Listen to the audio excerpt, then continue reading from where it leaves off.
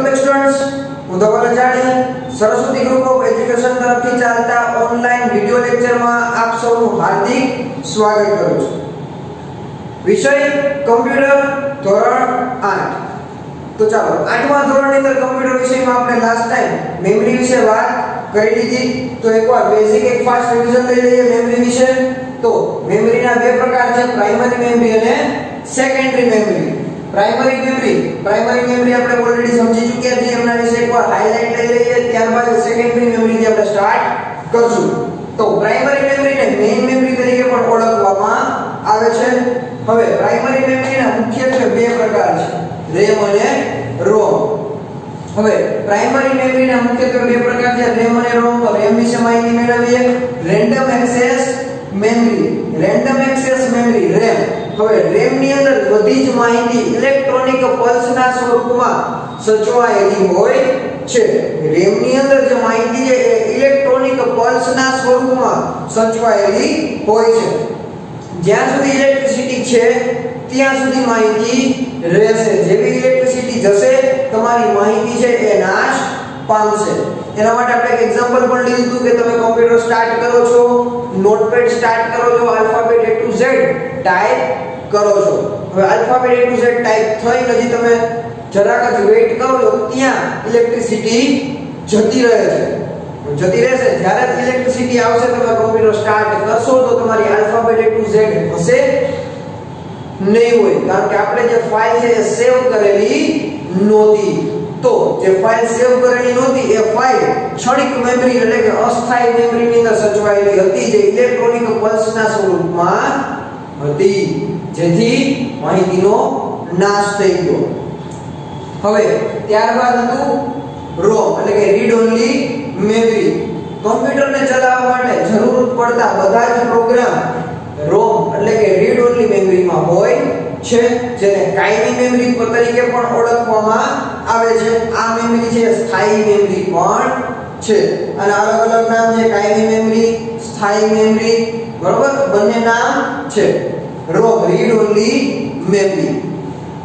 આ મેમરી ની અંદર માહિતી માત્ર ને માત્ર વાંચી શકાય છે, બદલી શકાતી નથી. તો ચાલો હવે વાત કરશું આપણે સેકન્ડરી મેમરીની. સેકન્ડરી મેમરીની અંદર મુખ્યત્વે ચાર ભાગ છે, જેમાં સૌથી પહેલો પાર્ટ છે હાર્ડ ડિસ્ક, બીજું છે CD, ત્રીજું DVD અને ચોથું છે USB ફ્લેશ ડ્રાઈવ.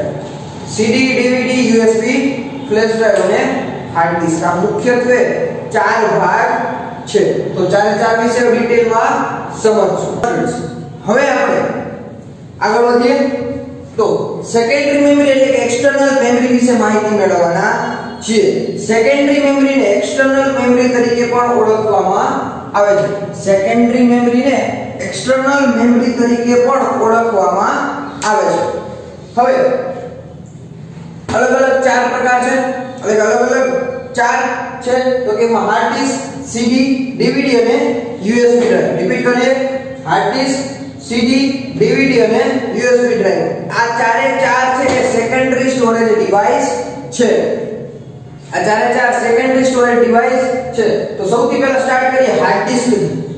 હાર્ડ ડિસ્કથી શરૂઆત કરીએ તો હાર્ડ ડિસ્ક થી શરૂઆત કરીએ તો RAM અને ROM વિશે આપણે માહિતી મેળવી ચૂક્યા છીએ, જે પ્રાઇમરી મેમરી હતી, secondary memory, hard disk, CD, DVD અને USB ડ્રાઈવ. હાર્ડ ડિસ્ક ની શરૂઆત કરવા જઈએ તો સૌથી પહેલા હાર્ડ ડિસ્ક એ નાની ચુંબકીય ડિસ્ક છે. હાર્ડ ડિસ્ક એક નાની ચુંબકીય ડિસ્ક છે અને એક મજબૂત બોક્સમાં ગોઠવેલી હોય. તમે બુકમાં સ્ક્રીનશોટ જોઈ શકો છો અને અહીંયા પણ એક સ્ક્રીનશોટ આપેલો છે. હાર્ડ ડિસ્ક એ એક ચુંબકીય બોક્સમાં ગોઠવાયેલી હોય છે, એક મજબૂત બોક્સ હોય, બરોબર. મેટલ જેવી સખત ધાતુમાંથી આ બોક્સ બનાવેલું હોય. બધાને વિચાર આવે કે મેટલ જેવી સખત ધાતુમાંથી બનાવવાની શું જરૂર? એમને બહાર નાનું એક સાદું બોક્સમાં રાખી દીધું ન ચાલે. હાર્ડ ડિસ્ક ની અંદર જે આપેલું છે ગોળ ચક્કર, તમે બુકમાં જોજો તો એની અંદર એક આપેલું ફરવાની દિશા અને રીડ રાઇટ લખતું હેડ. જે ગોળ ડિસ્ક આપેલી છે એ ડિસ્કની સ્પીડ 5000 RPM 5000 RPM એટલે 5000 રાઉન્ડ પર મિનિટ 5000 રાઉન્ડ પર મિનિટની ઝડપથી એ રોટેટ થતું.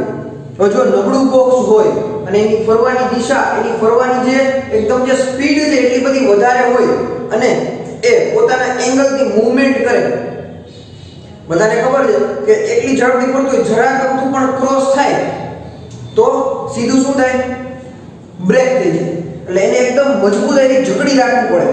એકદમ મજબૂતાઈથી જકડી રાખેલું હોય પછી એ ઝડપથી ફરતું હોય. જેટલી ઝડપથી ફરે અને એટલા ઝડપથી એની પરથી રીડ રાઇટ આર્મ છે, હેડ, એ ડેટા લખી વાંચી શકતું હોય. ચાલો, હાર્ડ ડિસ્ક છે એક ચુંબકીય ડિસ્ક છે, નાની ચુંબકીય ડિસ્ક છે અને એ મેટલ જેવી સખત ધાતુમાંથી બનાવવામાં આવે, એક બોક્સની અંદર ગોઠવાયેલી હોય. આ બોક્સને હાર્ડ ડ્રાઈવ કહે છે, હાર્ડ ડિસ્ક કહે છે. તો હાર્ડ ડિસ્ક છે એ ક્યાં હોય? એક્ચ્યુઅલમાં હાર્ડ ડિસ્કને ક્યાં રાખવામાં આવે? તો CPU ની અંદરના ભાગમાં. હાર્ડ ડિસ્કને CPU ના અંદરના ભાગમાં રાખવામાં આવે છે અને તે કમ્પ્યુટરની સૂચના મુજબ કામ કરે છે. હાર્ડ ડિસ્ક છે એ કમ્પ્યુટરની સૂચના મુજબ લખાણ વાંચી શકે છે. કમ્પ્યુટરની સૂચના હોય એ પ્રમાણે, જે એમને સૂચના મળે એ પ્રમાણે એ લખવા વાંચવાનું કામ કરે છે. હવે હાર્ડ ડિસ્ક તેના ચુંબકીય ક્ષેત્રમાં બધી જ માહિતીનો સંગ્રહ કરે છે. એનું જે ચુંબકીય વિસ્તાર છે એની અંદર પોતાની માહિતીનો સંગ્રહ કરે છે, એટલે કે લખી વાંચી શકે છે. જ્યારે વીજ પ્રવાહ બંધ થાય તો પણ માહિતીનો નાશ થતો નથી. હાર્ડ ડિસ્ક છે એ કાયમી મેમરી છે. એકવાર એની પર છપાઈ ગયા પછી જો ઇલેક્ટ્રિસિટી જતી રહે છે, એટલે કે વીજ પ્રવાહ બંધ થાય તો પણ માહિતીનો નાશ થતો નથી. માહિતી નાશ પામતી નથી. તો માહિતી શેમાં નાશ પામે છે?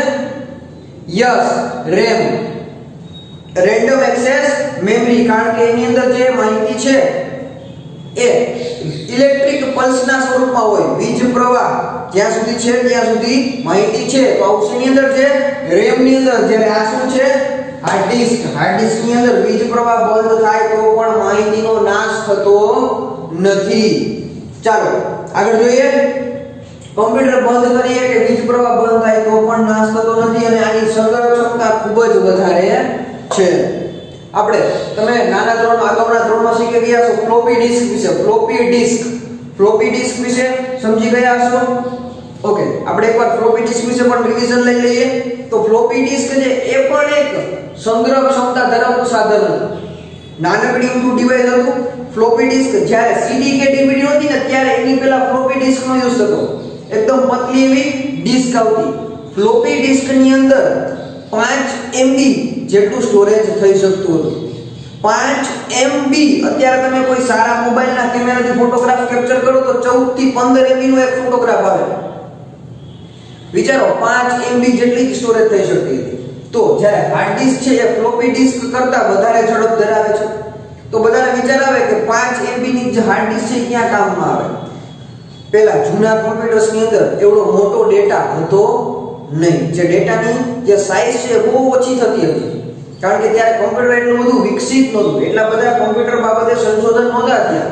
જે થયા હતા બરોબર એ લિમિટેડ હતા અને એની જે માહિતી છે એ પણ લિમિટેડ હતી. તમે બધાએ ફોન, જૂના ફોન, બહુ જૂના ફોન હશે જોયા હશે.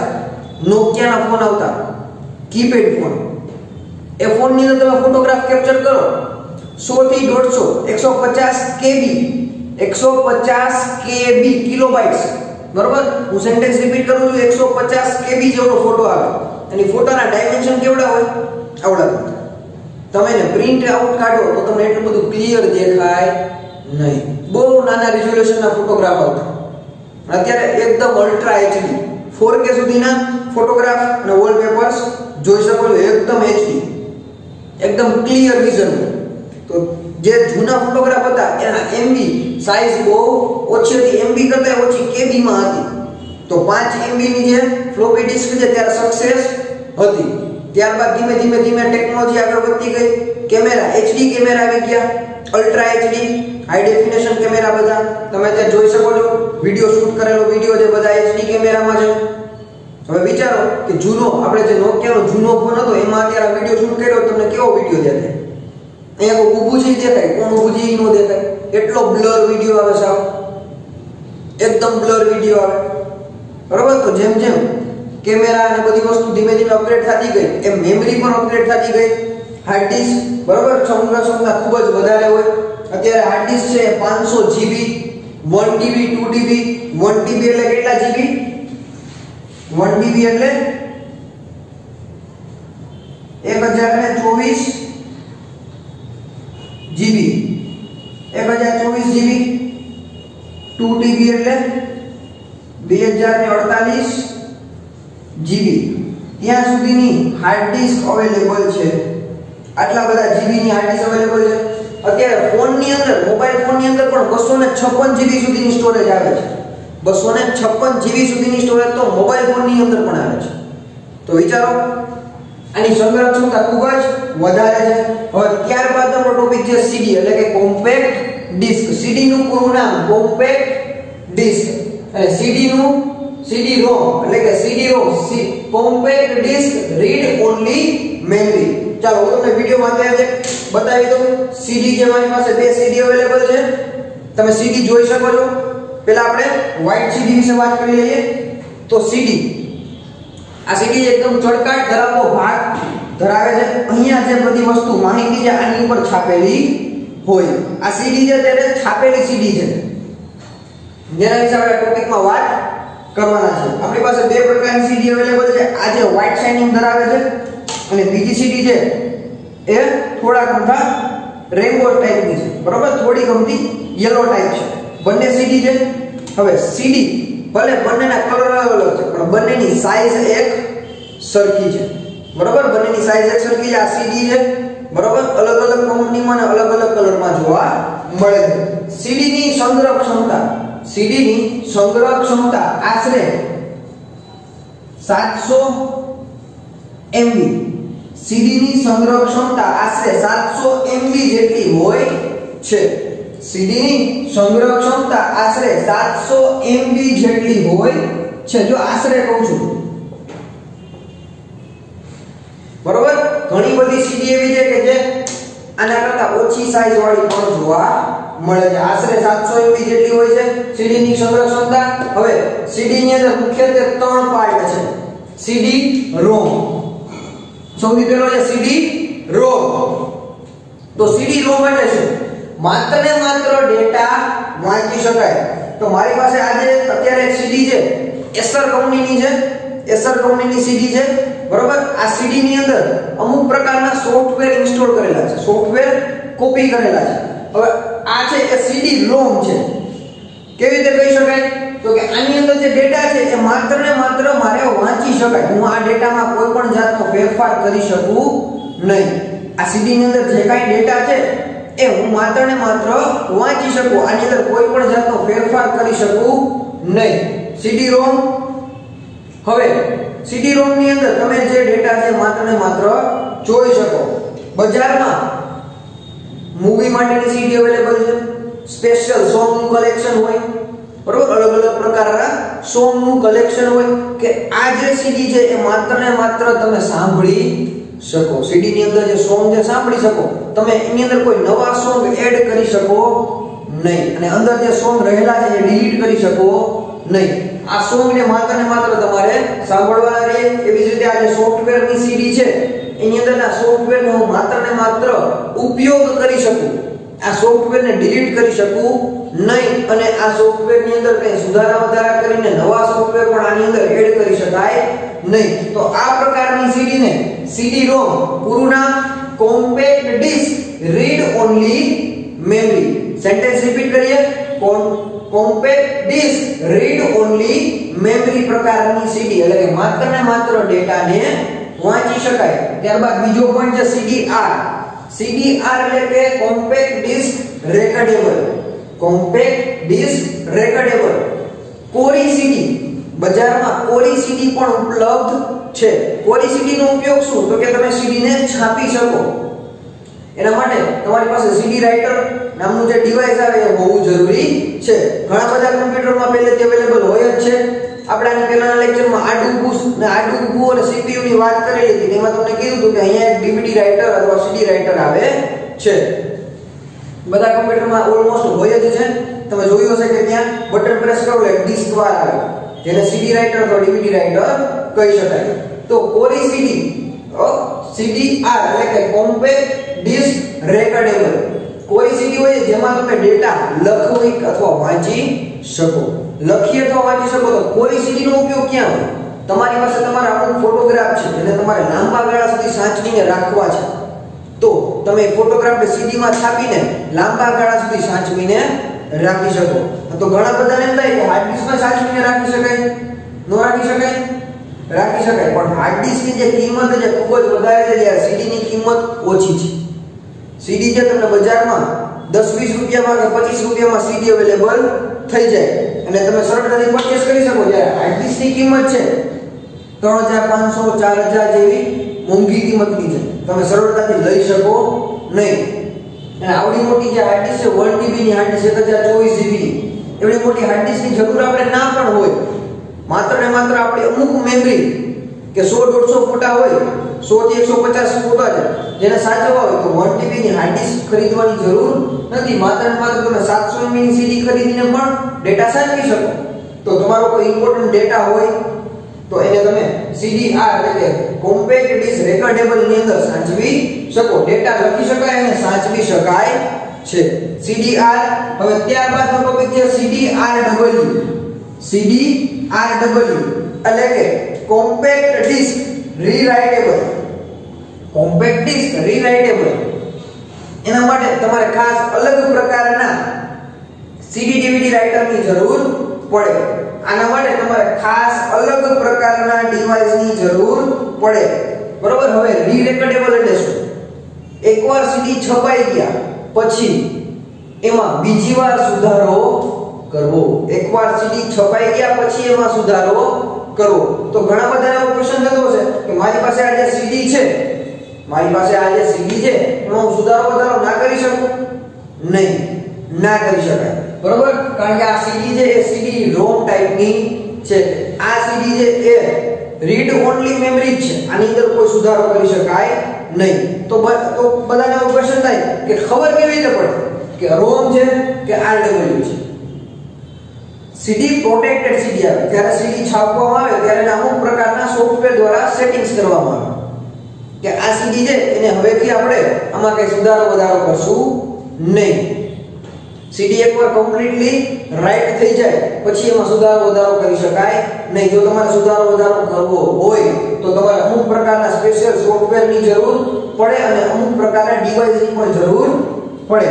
તો CD ભૂસી શકાય છે અને માહિતી લખી શકાય છે. શેમાં? CDRW. આ બધું જ વસ્તુ અલગ અલગ છે. યાદ રાખજો. CD ROM એટલે કે compact disk read only memory. Compact disk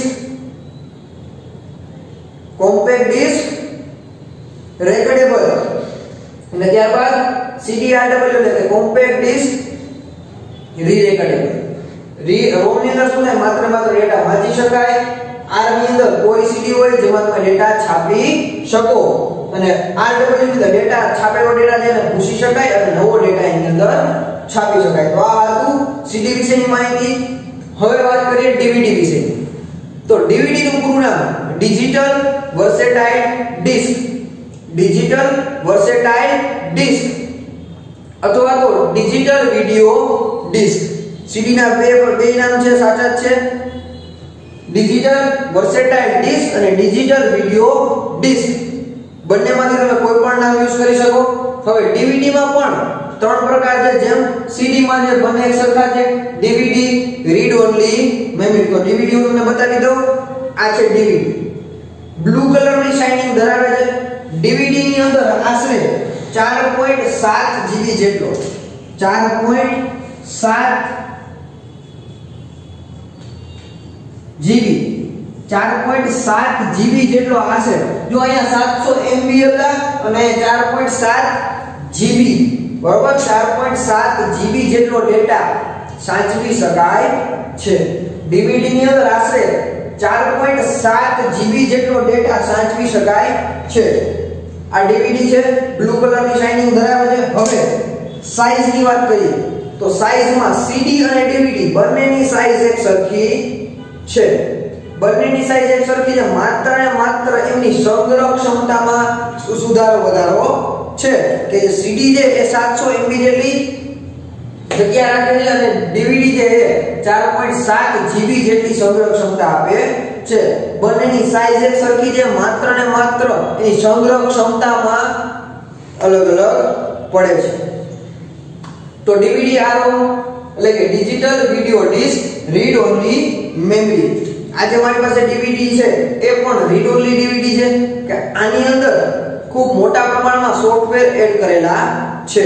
computers માટેના અલગ અલગ આમાં સોફ્ટવેર એડ કરેલા છે. આ સોફ્ટવેરની સાઈઝ ખૂબ મોટી હોવાથી DVD માં છાપવામાં આવેલા છે. અને આ જે CD છે એ એસર કંપનીની છે, કંપની દ્વારા આપવામાં આવેલી છે કે કંપનીના જે સોફ્ટવેર અમુક લિમિટેડ સોફ્ટવેર એસર કંપનીના જે લિમિટેડ સોફ્ટવેર છે કંપની દ્વારા આપવામાં આવેલી છે. તેની અંદર કયા સોફ્ટવેર કંપની દ્વારા આપેલા હોય એ.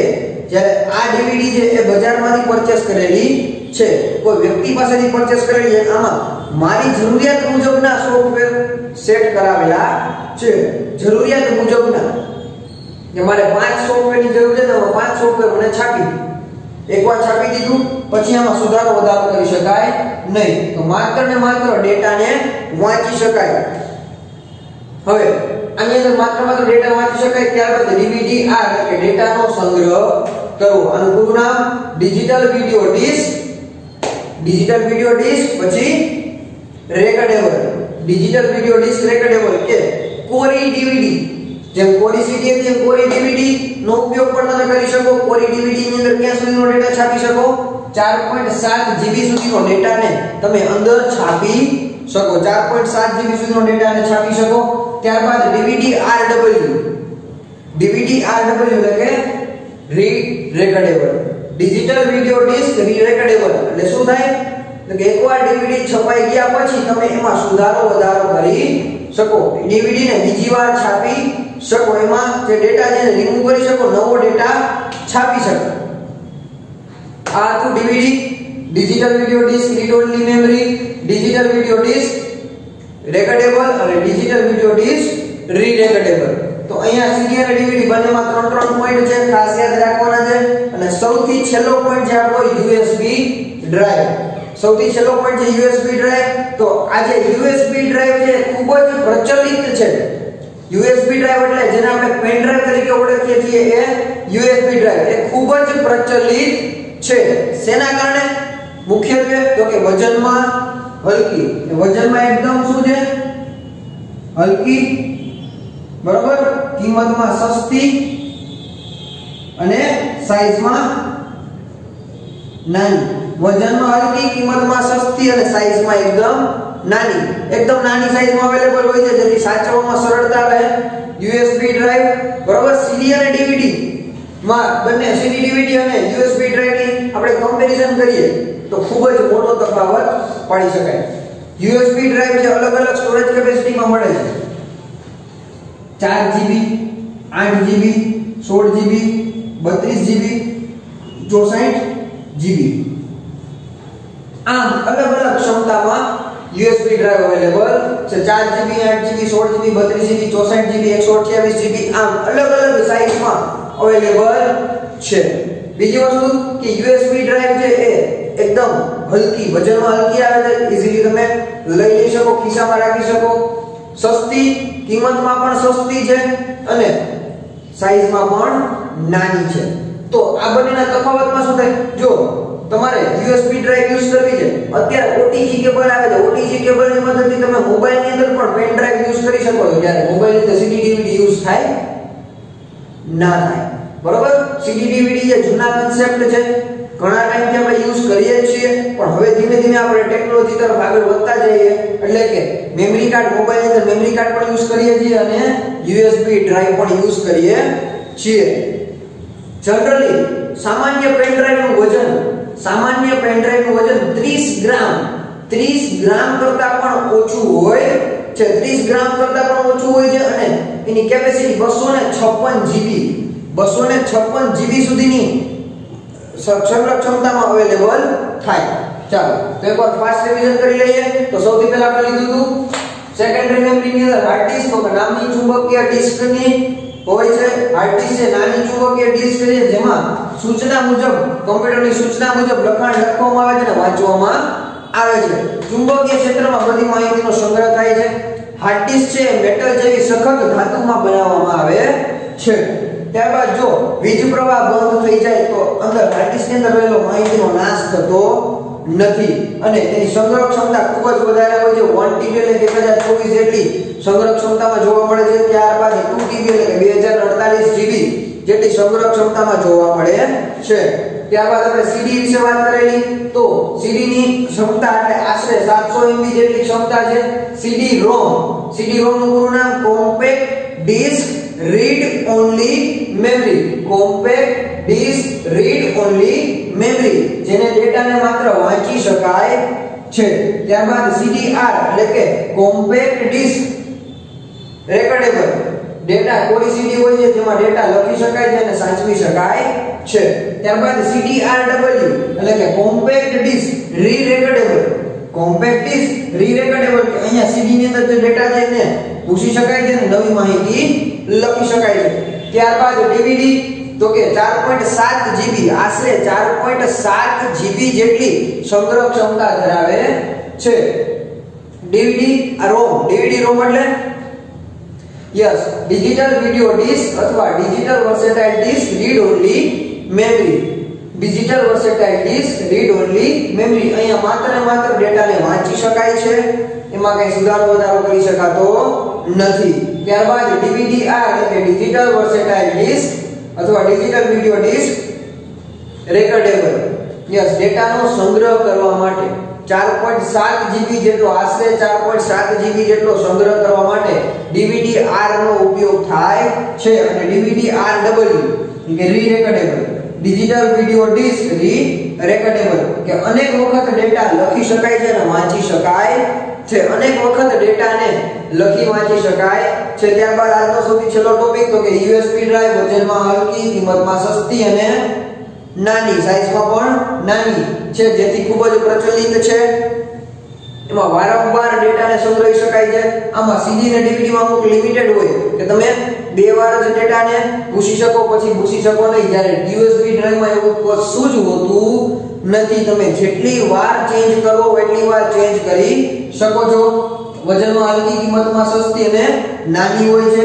અલગ અલગ size 4GB, 8GB, 16GB, 32GB, 64GB, 128GB, 256GB જેવી અલગ અલગ સાઈઝમાં જોવા મળે છે. તો આ USB ડ્રાઈવ વિશેની માહિતી. USB ડ્રાઈવનું અંદાજિત વજન 30 ગ્રામ જેટલું હોય છે. ઈઝીલી તમે પોકેટમાં રાખીને લઈ જઈ શકો છો. આવી રીતે USB ડ્રાઈવ આપણે સમજી લીધી. નેક્સ્ટ લેક્ચરમાં ફરીથી નવા ટોપિક સાથે મળશું. નેક્સ્ટ લેક્ચરમાં આપણે કમ્પ્યુટરના ફાયદા વિશે માહિતી મેળવશું. Thank you.